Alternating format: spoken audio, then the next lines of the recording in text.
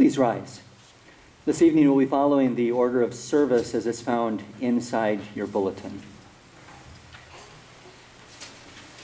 Merciful Father in heaven, you have brought us safely to this hour of evening prayer in order that we may walk with your Son, Jesus Christ, through the eyes and steps of Peter.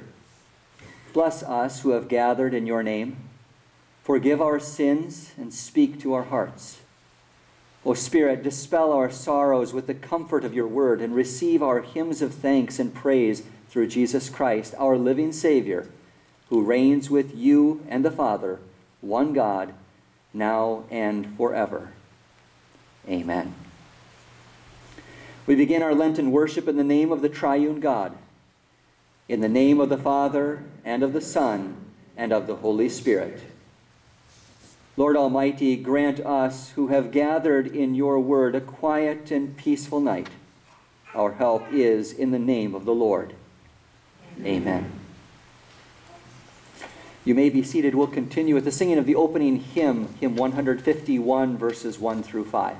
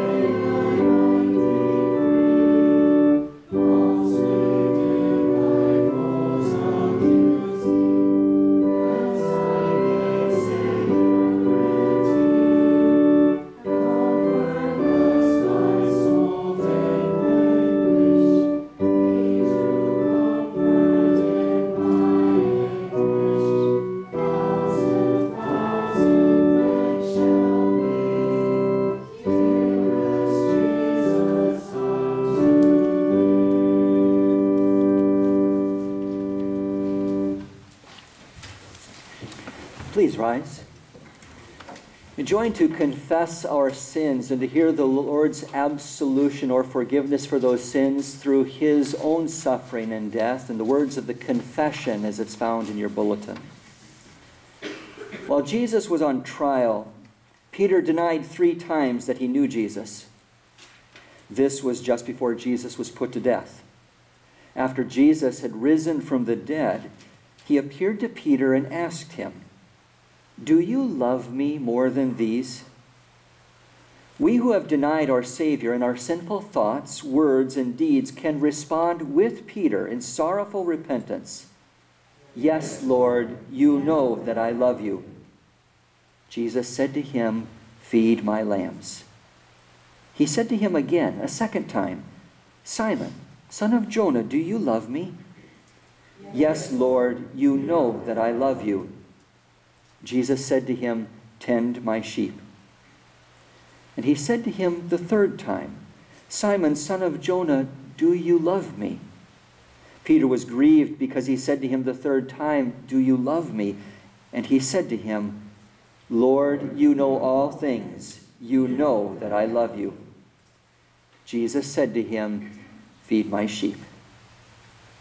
In this manner, our Lord Jesus brings to Peter's mind and to our own minds our denial of our Savior by our sins. But we also see our Lord Jesus forgive Peter for his sins and restore him in his grace, mercy, and love. Therefore, I announce this grace, mercy, and love of our God and Savior to each one of you. And in his stead, and by the authority of our Lord Jesus Christ, I forgive you all of your sins. In the name of the Father, and of the Son, and of the Holy Spirit. Amen.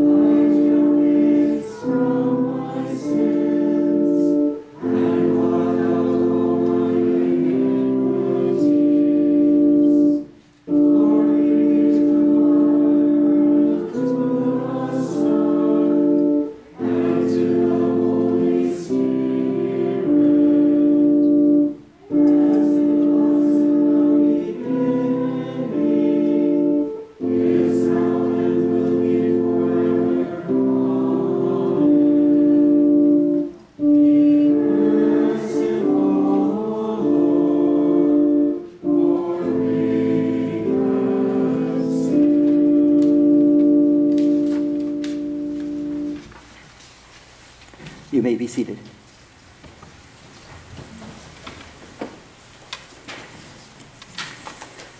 The reading of the Passion history of our Savior continues this evening with part 5, the humble king. The trial that Jesus then goes through before Pilate and the results of that trial. So then Pilate took Jesus and scourged him.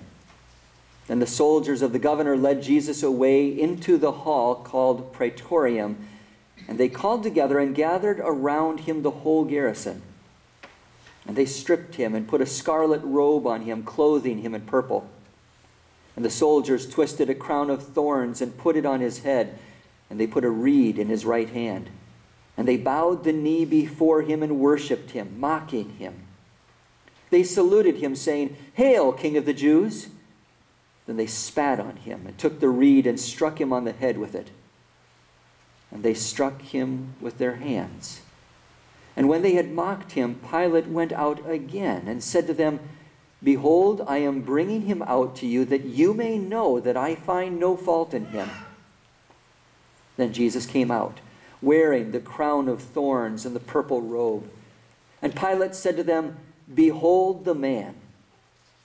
Therefore, when the chief priests and officers saw him, they cried out, saying, "Crucify him! Crucify him!" Pilate said to them, "You take him and crucify him, for I find no fault in him." The Jews answered him, "We have a law, and according to our law he ought to die, because he made himself the Son of God." Therefore, when Pilate heard that saying, he was the more afraid, and went again into the praetorium and said to Jesus, "Where are you from?" But Jesus gave him no answer. Then Pilate said to him, "Are you not speaking to me? Do you not know that I have power to crucify you and power to release you?" Jesus answered, "You could have no power at all against me unless it had been given to you from above. Therefore, the one who delivered me to you has the greater sin." From then on, Pilate sought to release him. But the Jews cried out, saying, "If you let this man go, you are not Caesar's friend. Whoever makes himself a king speaks against Caesar." When Pilate therefore heard that saying, he brought Jesus out and sat down in the judgment seat in a place that is called the Pavement, but in Hebrew, Gabbatha. Now it was the preparation day of the Passover, and about the 6th hour, about 6 a.m. Roman time. And he said to the Jews, "Behold your king." But they cried out, "Away with him! Away with him! Crucify him!" Pilate said to them, "Shall I crucify your king?" The chief priests answered, "We have no king but Caesar." And so Pilate delivered Jesus to their will. He delivered him to them to be crucified. The soldiers took Jesus' purple robe off him and put on his own clothes. They took Jesus and led him out to crucify him, and he, bearing his cross, went out. Now as they came out, they found a man of Cyrene, Simon by name, the father of Alexander and Rufus, who was coming from the country. On him they laid the cross, that he might bear it after Jesus. And a great multitude of the people followed him. But Jesus, turning to them, said, "Daughters of Jerusalem, do not weep for me, but weep for yourselves and for your children. For indeed the days are coming in which they will say, 'Blessed are the barren, the wombs that never bore, and the breasts which never nursed.' Then they will begin to say to the mountains, 'Fall on us,' and to the hills, 'Cover us.' For if they do these things in the green wood, what will be done in the dry?" There were also 2 others, criminals, led away with him to be put to death. They brought him to the place called Calvary, in Hebrew, Golgotha, which is the place of a skull. And when they had come there, they gave him sour wine mingled with myrrh and gall to drink. But when he had tasted it, he would not drink. He did not take it. Here ends the portion 5 of our Passion reading. Please rise as we join to make confession of our faith. This year, as we have focused on walking with Peter during this Lenten season, our confession has been taken from Peter's own confession in his own epistle. We'll be using the words of 2 Peter chapter 3 as our confession of faith. The Lord is not slow in keeping his promise, as some understand slowness.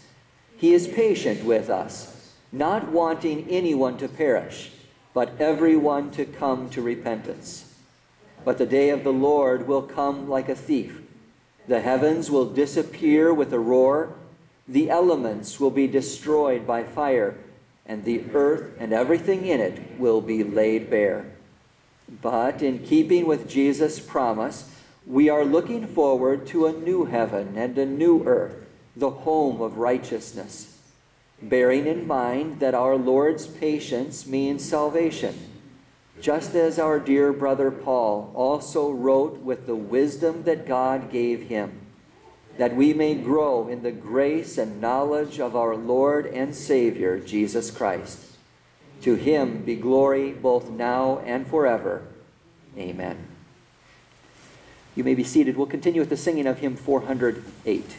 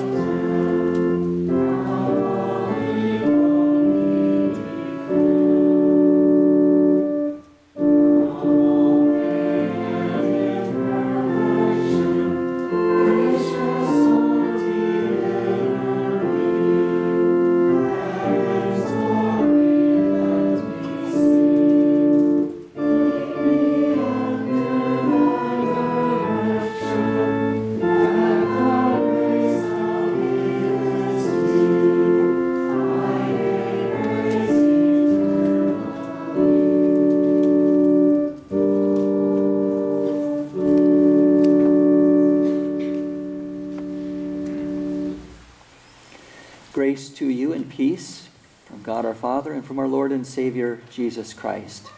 Amen. Fear.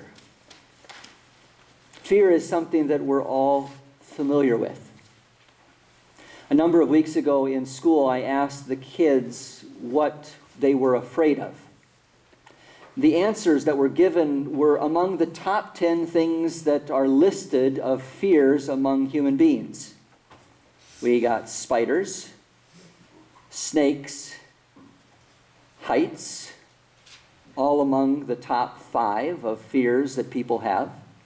There are a few other things that the kids also mentioned that they were afraid of. You think about when we're little, afraid of the dark.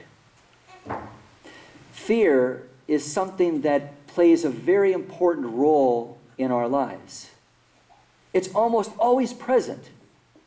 where we're concerned about the things that are going on around us. It doesn't matter if it's snakes or spiders, or if it's heights or darkness, enclosed spaces like claustrophobia, fear of being in crowded areas where there's a lot of people around us, all kinds of examples.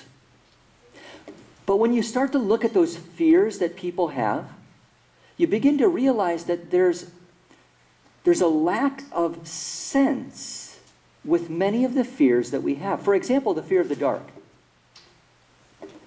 Many times when our children are little, they have this fear of the dark, but in reality, there's nothing to be afraid of. The dark doesn't hurt anybody. Or you think about spiders. For example, one of the most common spiders that people are afraid of are tarantulas.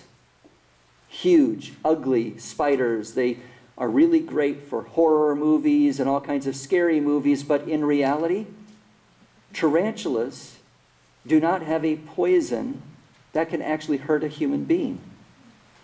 The chances of somebody being hurt by a tarantula are actually more likely to have an allergic reaction to their hair than to actually be hurt by their bite. And so when we begin to look at the fears that we have in life, when we really start to look at them, we realize that many times our fears are unfounded. That they're not based on reality, but on what we perceive in the world around us. Over the course of this midweek Lenten season, we have been reflecting on Peter's walk with Jesus. We're looking at before and after photos. A lot of times we like before and after photos. You like to watch maybe home improvement shows and you get a before picture of the house and then an after picture of the house, and sometimes people say, I can't believe that's the same house. Or they see a before and after photo of a person who gets a hairdo or maybe loses a bunch of weight. We look at these before and after photos, and that's what we've been doing this Lenten season with Peter. We've been looking at a before picture of Peter and an after picture of Peter. And as we take a look at those two things, we see very striking differences before and after.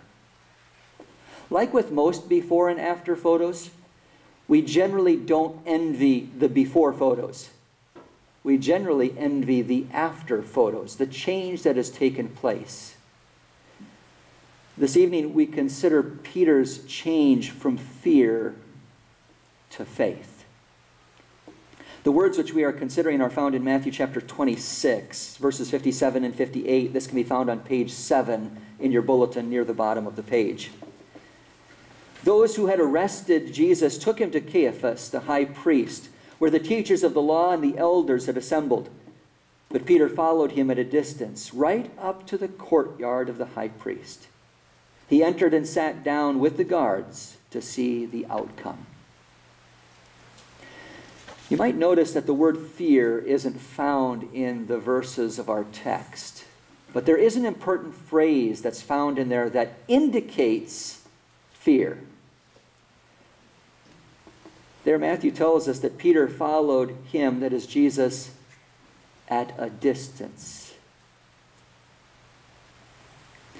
We've been reflecting on the events leading up to our text throughout this Lenten midweek service.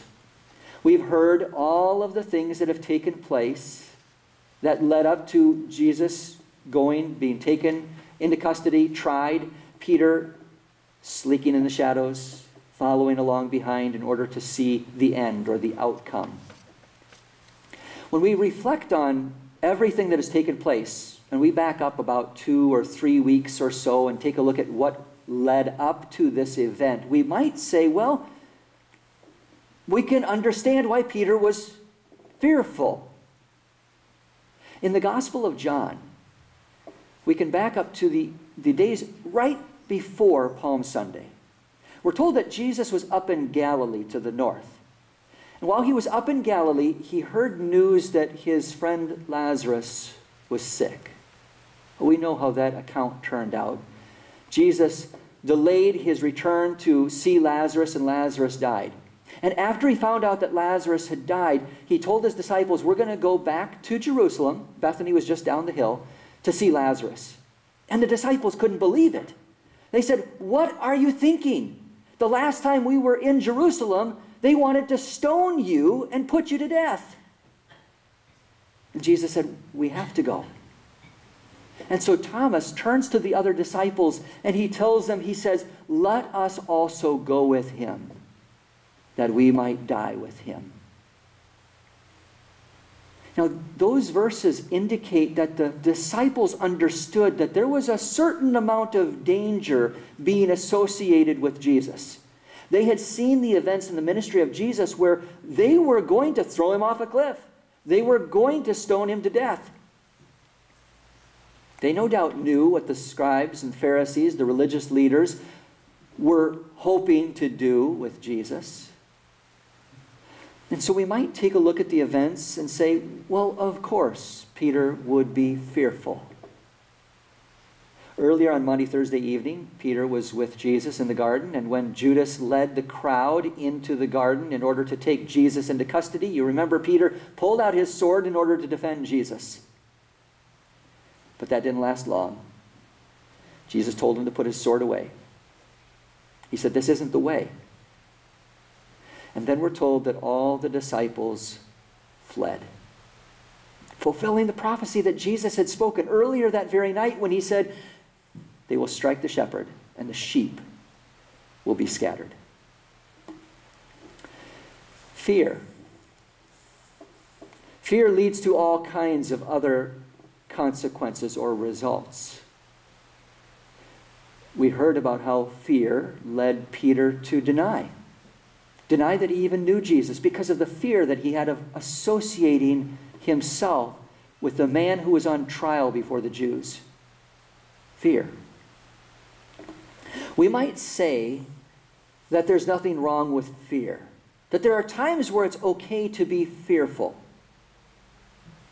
And yet, when we take a look at the scriptures themselves, we find that the concept of fear is found all over. And whenever we find those concepts of fear, we always find God speaking to his people and telling them, "Fear not." It starts with Abraham. The Lord had called Abraham out of Ur, and he says, "I'm going to take you to a new land. I'm going to give you descendants. I'm going to give you possessions. I'm going to bless you, and I'm going to bring about the Savior through you." And when Abraham saw the dangers that confronted him, when he thought about the things that he was leaving behind, the Lord told Abraham, "Don't be afraid. Don't be afraid. I'm going to be with you." And the Lord repeated that promise to his son Isaac and to his son Jacob. 400 years later, when the children of Israel, the descendants of Abraham, were now in Egypt, and Moses is sent to Egypt, the Lord again goes to his people and he says, "Don't be afraid. I am with you. Don't be afraid of that massive army of the Egyptians. I'm going to take care of them." When they're in the wilderness with no food, no water, the Lord says, "Don't be afraid." It's this common theme that we see throughout the Old Testament, where God repeats the message, "Do not be afraid," over and over and over again to Joshua, to the various judges that he appointed and led to deliver his people, to the kings, to the prophets. To the prophet Isaiah, the Lord says, "Fear not, for I am with you. Be not dismayed, for I am your God. Fear not." There were plenty of things to be afraid of throughout the years and centuries of the Old Testament, and yet God's message was a clear and concise one to his people. Do not be afraid. Jesus had a similar message to his own disciples. That was repeated time and time again to his own disciples. Whether they were out on the Sea of Galilee with a great storm raging over the waters, Jesus said, "Don't be afraid." And then with a word, he calms the storm, and the boat arrives safely at the seashore. Don't be afraid. This theme starts in Genesis, goes all the way through the Old Testament, all the way through the New Testament, and then comes to the book of Revelation. In Revelation chapter 2, John writes, "Do not fear any of those things which you are about to suffer. Indeed, the devil is about to throw some of you into prison, that you may be tested, and you will have tribulation 10 days. Be faithful unto death, I will give you the crown of life. The Apostle Paul in Romans also speaks about the need to not be afraid. He says, what is it that man is capable of doing to us if we are in the hands of the one who controls all things? What can man do to us? As human beings, we have two problems when it comes to fear. The first problem is that we fear things that we shouldn't fear. Fear, many times, is a result of not realizing that God is in control, that He has control over anything and everything that we might face in this life, which is why the Lord repeats time and time again, don't be afraid, don't be afraid, do not fear. It's easy for us to fall into that trap of fear, though. The other problem that we have as human beings is the opposite, though. Many times we fail to fear what we should fear. Jesus tells His disciples, do not fear those who kill the body but cannot kill the soul, but rather fear Him who is able to destroy both soul and body in hell.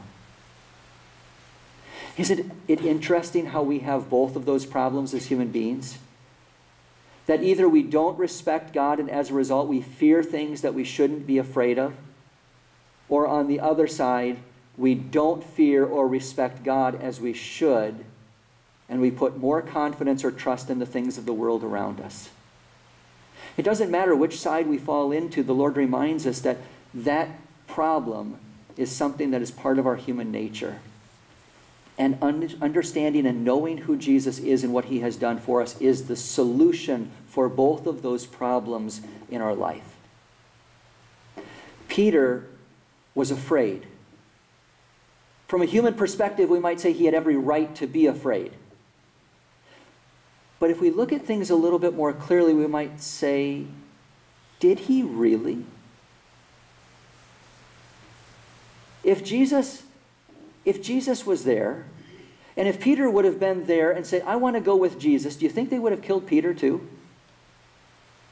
Probably not. In the events in the days following the resurrection of Jesus, to begin with, there was still a little bit of fear. After His resurrection, we're told that the apostles were all gathered in an upper room behind locked doors, and Luke tells us very clearly, for fear of the Jews. That fear was still conquering them. But there was a change that took place. A change from fear to faith. Because as we look at Peter after the resurrection of Jesus, we see a different kind of Peter.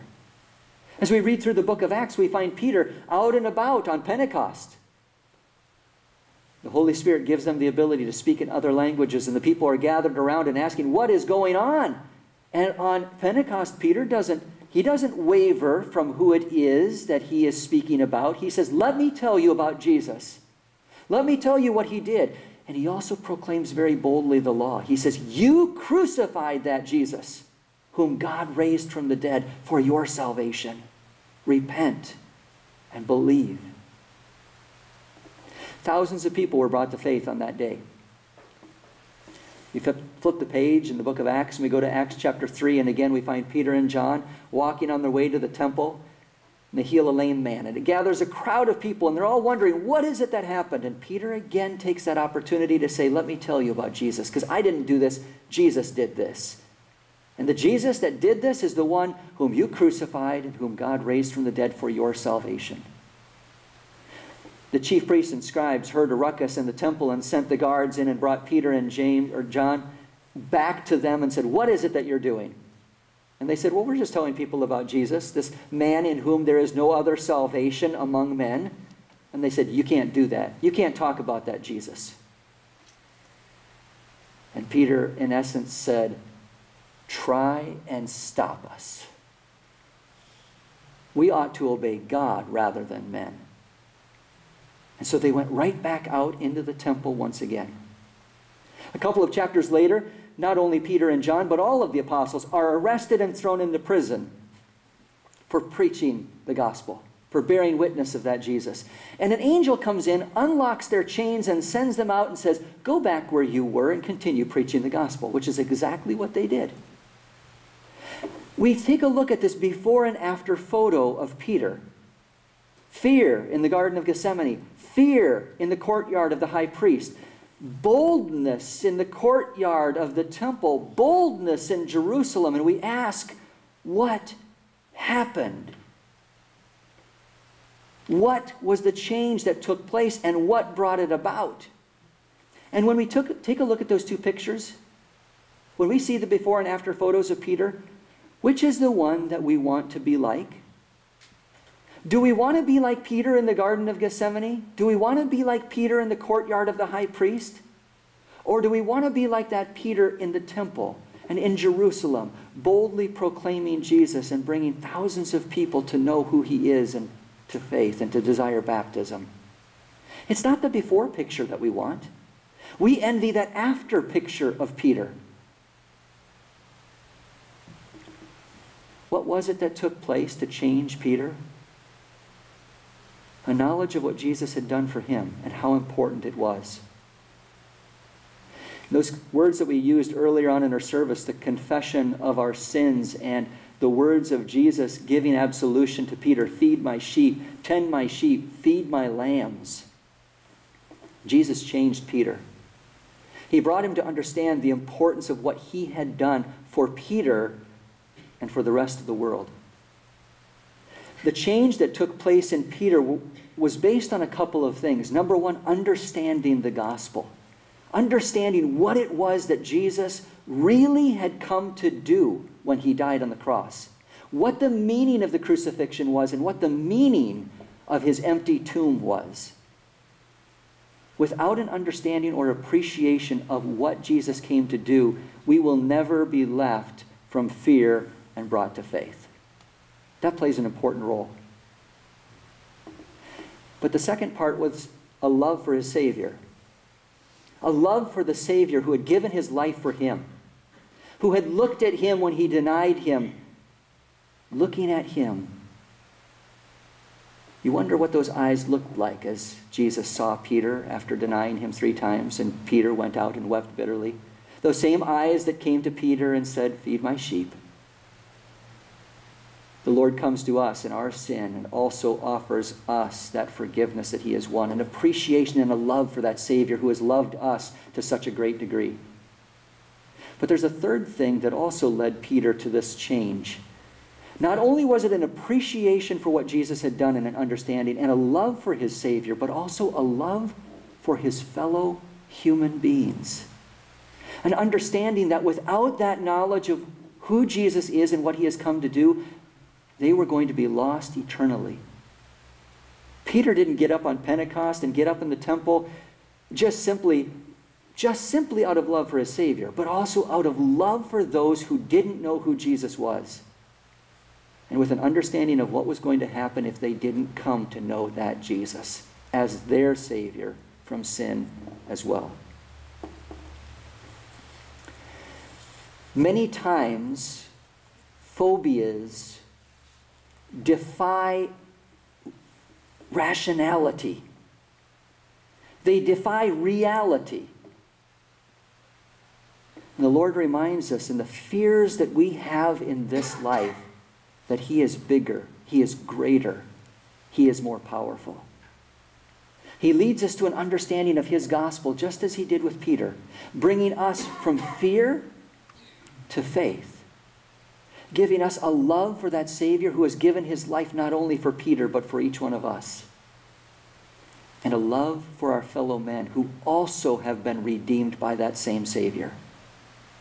The same Spirit that worked in Peter and brought him from fear to faith is the same Spirit that is still alive and well and working in our hearts today. Desiring to bring about that same change in each one of us, to lead us out of fear to faith. Faith and confidence and trust in the one true God and all that he has done and accomplished for us. May we envy, but also rejoice in the work of the Savior in Peter and in each one of us. and go forward in confidence and with assurance that we too might have the same faith that Peter had, boldly proclaiming the one and only Savior from sin. Amen. Please rise. The peace of God, which surpasses all understanding, will guard your hearts and your minds through Christ Jesus. Amen.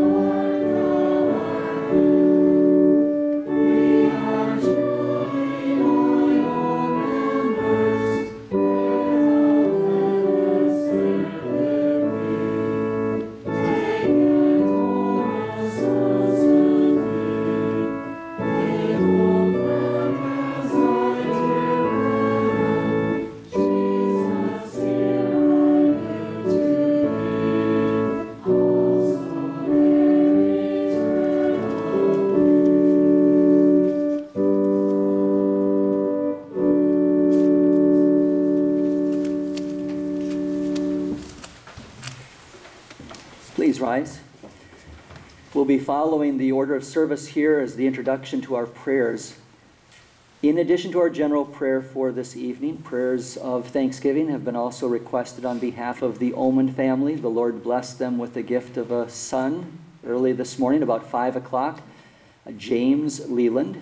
Lord willing, they will be coming home tomorrow, and we'll have a baptism coming up in the next couple of weeks. We give the Lord thanks for the safe delivery of a baby. We pray. Let our prayer be set before you as incense, and the lifting up of our hands as the evening sacrifice. O Lord Jesus, we know that the trials, the sufferings, the humiliation, and the bitter agony and death which you endured were all for us. You were willing to carry the burden of our sins in your own body and to feel the terrible weight of their guilt upon your conscience. You were even willing to sacrifice yourself to pay the debt of our sins, to give us access to God. It is with deep sadness and repentant hearts that we think about our many sins. We are filled, though, with joy when we think of your cross, knowing that it is the altar upon which you secured our redemption. How richly blessed we are. Although we have sinned against God in countless ways and times without number, yet your suffering and death have opened for us the door to eternal life. How compassionate you are to give your life for us, your sheep. Precious Savior, grant us grace to always remember in true faith and with repentant hearts what you in love have done for us. Give us willingness and strength to follow you on our journey of faith, even through fear and suffering, to the eternal joy which you have secured for us. Be with us in every temptation. Help us to overcome each one so that we might glorify you with a godly life and a steadfast faith. Keep us from caving into the pressures of the world around us or the concerns of our own sinful flesh. Prevent us from becoming careless and indifferent in spiritual matters and from the study of your word, through which your Spirit helps us to overcome our fears and our weaknesses and the desires of our own flesh. Grant that our spirits may always be filled with watchfulness and prayer. Forgive all our sins, for you have suffered and died for them. We also ask on behalf of the Oman family, in your word you have reminded us that sons are a heritage from the Lord and that children are a reward from you. We praise your name for bestowing upon Josh and Hannah this joy-filled blessing. We come before you in thankfulness that you have kept Hannah continually in your grace and protection, and that you have given them a healthy son. We continue to ask for your blessing, asking that you would protect and sustain James throughout his life. We ask that you would cause him to be born again of water and the Spirit, that in faith and love for you, his Savior, he might serve your name here on earth, and in eternity share with the angels and all believers the glories of heaven. May he always be filled with your grace and Spirit, that he might continue to be a joy and a blessing to his parents and others by walking the paths of righteousness throughout the days of his life. All of these things we humbly ask to the glory and praise of your holy name, in which we also join to pray. Our Father in heaven, hallowed be your name. Your kingdom come, your will be done on earth as it is in heaven. Give us each day our daily bread, and forgive us our debts as we forgive our debtors. And do not lead us into temptation, but deliver us from evil. For yours is the kingdom and the power and the glory forever. Amen. May the grace of our Lord Jesus Christ, the love of God the Father, and the fellowship of the Holy Spirit be with you all. Amen. You may be seated.